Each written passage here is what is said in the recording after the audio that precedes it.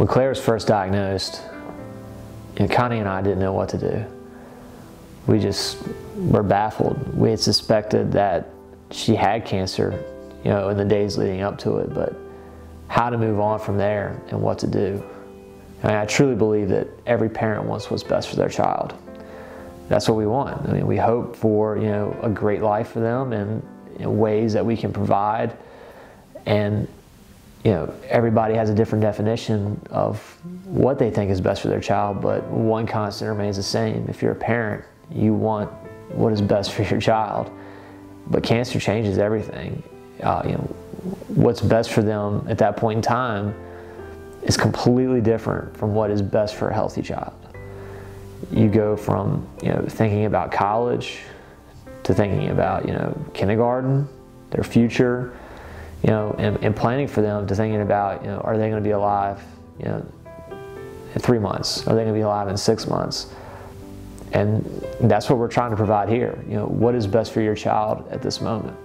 What is best for parents and families who are battling pediatric cancer? Because that's all we have are moments, and life can change in a second. If you're a parent right now and you look at your child, you have to realize that that could change at any moment. I didn't think it was going to be our family.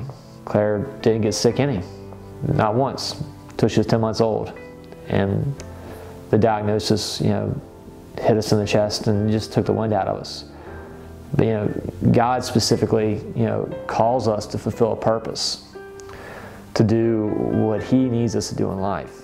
I talked with a family who lost their son, a month after Claire died, and we actually named our son after him, Derek.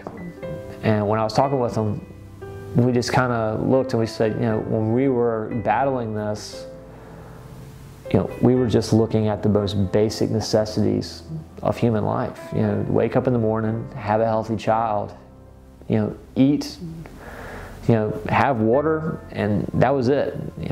And we got back and everything else just seemed so small, and that none of this mattered anymore. And so we have to look at our life and we have to realize, what matters most. And we hope and pray that this is something that matters to you, that we can continue to provide for these families on this level. So we ask that you support us and continue to support the Claire Parker Foundation.